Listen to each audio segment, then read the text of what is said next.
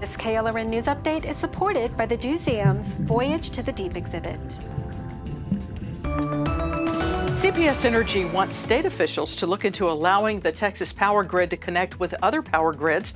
The interconnects would help Texas purchase power from elsewhere should its own power plants fail again, as happened in February. There is concern about regulatory hurdles. Texas grid system was set up to be independent specifically to avoid federal regulation.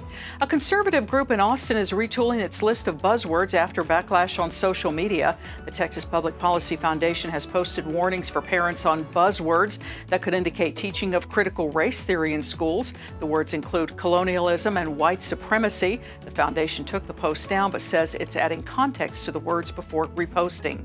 Dozens of dogs and cats from ACS were flown to the East Coast today to find new homes. The pet flight was sponsored by the Bissell Foundation. The animals will go to shelters in Maryland, Virginia, and Pennsylvania.